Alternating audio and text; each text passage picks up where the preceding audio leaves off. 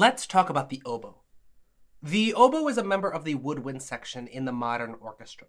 It has a total range of B-flat 3 to G6, or the B-flat just below middle C, to the G above high C. Now, this range is traditionally broken down into 3 distinct registers. The low register spans from B-flat 3 to about E4, and has a general dynamic range of around mezzo forte to fortissimo, or just somewhat loud to really loud. This register has a thick, raw, and somewhat primal sound, especially when using shorter articulations.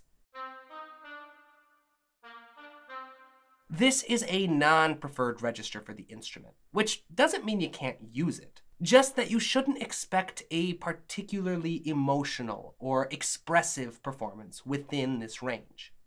The middle register spans from approximately F4 to A5, or the F above middle C to the A at the top of the treble clef. And it has a general dynamic range of piano to forte, or soft to loud. This register is particularly lyrical, expressive, and emotional, making it a prime candidate for introspective melodies.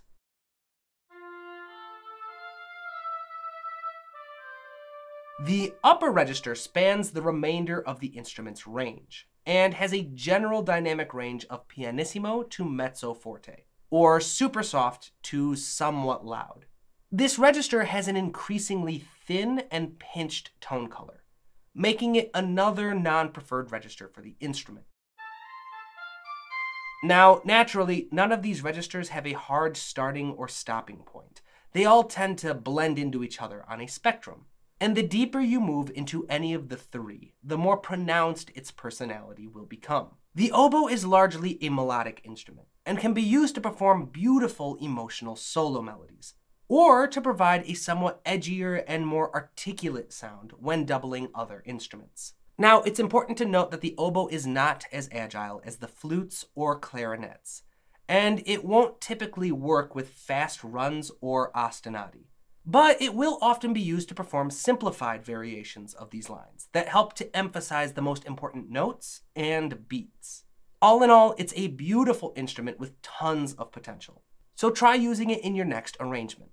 I hope you found this helpful. Until next time, keep studying, keep working hard, and keep writing new music.